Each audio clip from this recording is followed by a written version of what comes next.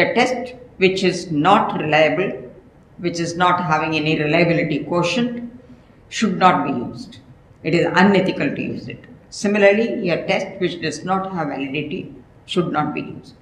If you do that, then you are not a psychologist. You are not a professional psychologist.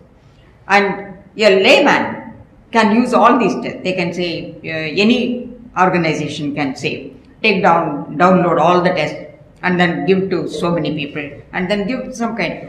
Yes, you can get a score, somewhere approximate score, but that is not the exact score that you will otherwise be getting in a professional testing. So the parents should be very cautious as to not to use any of these tests or take a psychologist.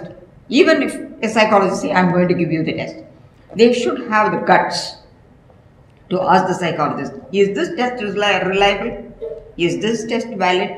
What is the quotient like? As I said a few minutes ago, 0.60 and above. If it is, the parents can say, okay, we will go for this test. If it is less than 0.50, we will not touch this.